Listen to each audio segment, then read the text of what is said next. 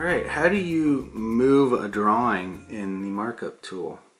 We'll select a photo that we're going to mark up, and then we're going to select edit.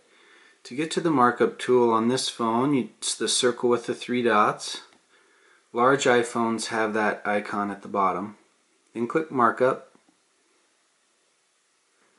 Alright, so let's say I'm going to select the marker and select yellow. And let's say I'm actually going to do a small drawing up here. Let's say I wanted to move this sun to the other side of the drawing. I'll click the marker, click the lasso. Now I'm going to try to lasso this shape. It looks like I got it, so now I'm just going to touch the shape and move it. Since I have the shape lassoed, I can move it anywhere on the screen.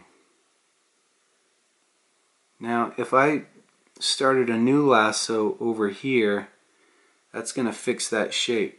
So once you get your shape lassoed, you can move it around, but then once you start a new lasso, you have to go back and reselect it, looks like. Yeah.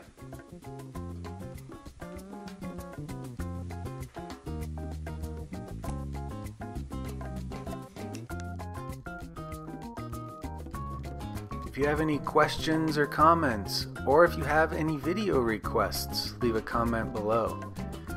If you are interested in further iPhone support, you can take a private iPhone lesson or online courses at smartphonelearningzone.com. Thanks.